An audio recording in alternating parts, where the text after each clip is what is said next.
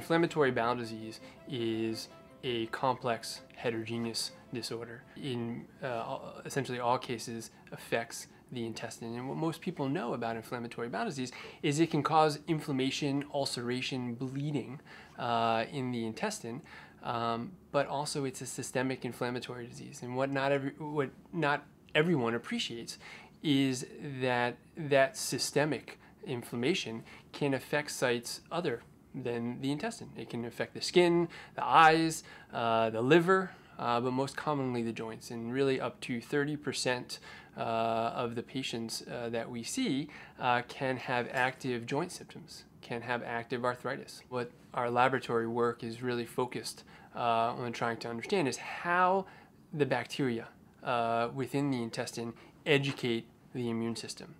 And not only how it affects the immune system within the intestine, but how it affects immune cell activation outside of the intestine, and particularly in patients with IBD-associated joint inflammation.